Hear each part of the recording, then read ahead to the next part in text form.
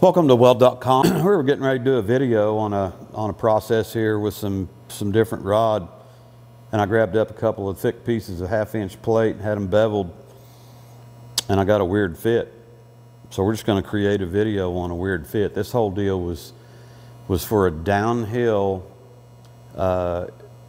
route, hot pass, and some fill passes. So, you know, normally when I'm running downhill, I like it pretty tight fit and run hot amperage, but this is going to create a little bit of a problem here. So we're opened up in the middle and we're tight up on the ends here. So let me get some gear on and get fit up here. We'll show you what's going on.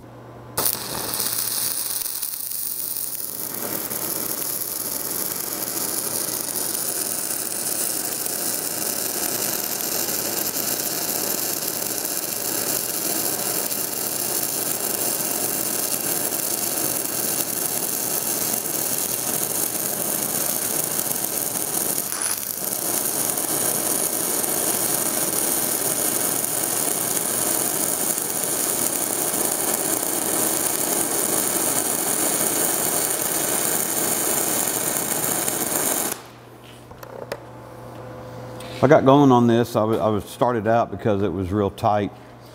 I started out with an 1/8-inch 6010 and about 95 amps, and we're going along pretty good, and then all of a sudden it starts widening out quite a bit.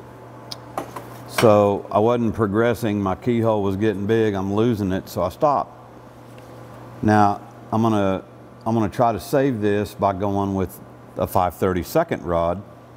I'm going to turn the amperage up to 105, which should be kind of on the low end of a 532. I hope that, and I'm going to start up here, come down to the keyhole, try to save this, come down here until I see it closing up and again, and then I'm going to go back to a smaller rod and a high amperage for that rod.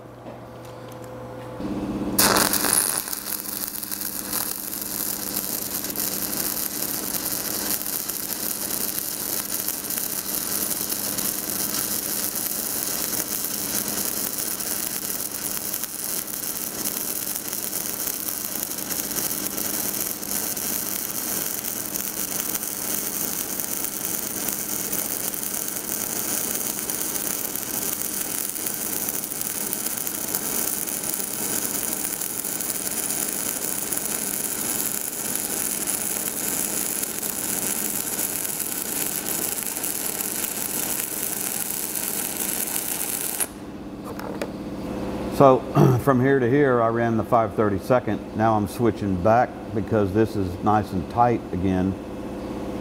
I'm switching back to an 1/8-inch, and I'm going back to the 95 amps.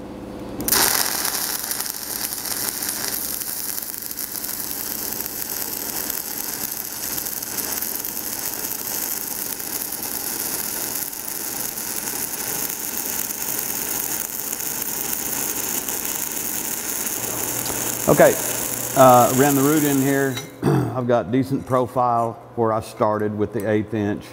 I came over here and it was getting away from me, so I turned it up a little bit, went to a 5/32, got down here where it closed up again, went back to the 1/8, and I've got one pucker mark up here where I snubbed out a little bit.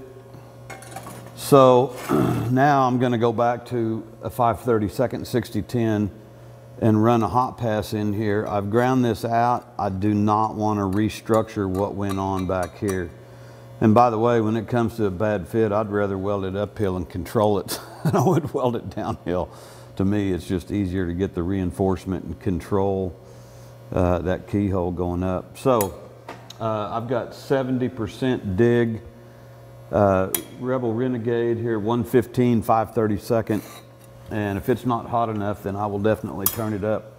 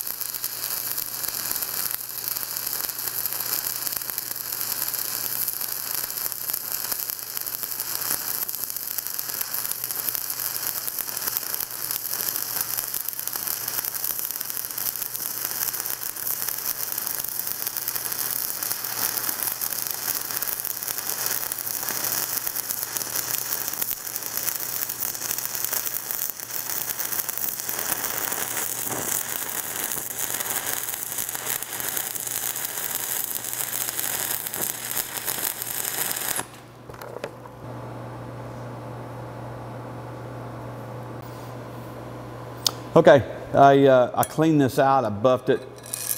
We did kind of what I said.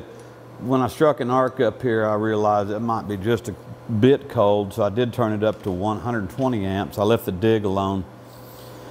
But again, since this was a little wider in here, I didn't want to push too hard. It heated up the backside. I just didn't want to restructure, take a chance of blowing through. It wasn't that big of a deal. But now we've created this set of 1/2-inch coupons for our experiment with our downhill rod that we're going to do. Again, this was kind of a weird fit. We were prepping some material and we had this strange thing where it was real tight here, real wide here, real tight down here. And it's because one of these plates is bent. So recutting it really wasn't going to do anything. I did slam hammer it over there on the anvil. It didn't do anything because it's 1/2 inch thick. So kind of a cool creation. You know, switching up rods, recognizing situations and amperages, knowing how things are going to react here. So hope you found this educational. I sure did. Haven't done this in a while. And again, you know, if I run into some bad stuff and it's non-critical, I'm not held by code or anything, I'd rather just weld it uphill, create that profile, not worry about it. But doing downhill stuff, if you're bound to your procedure for downhill everything, then you got to be able to recognize situation and do some tricks here with this FITUP. Please subscribe to the videos. Check us out on Instagram and Facebook. Thanks for watching Weld.com. I'm Bob Moffett with Cali College. Huh? Yeah. Huh? That's 532. Nah? Prove it. That's 1/8. That's 532. Told you. Just stay tuned next week. We'll run some different rod here, some 8045 P2 downhill, low hydrogen downhill rod.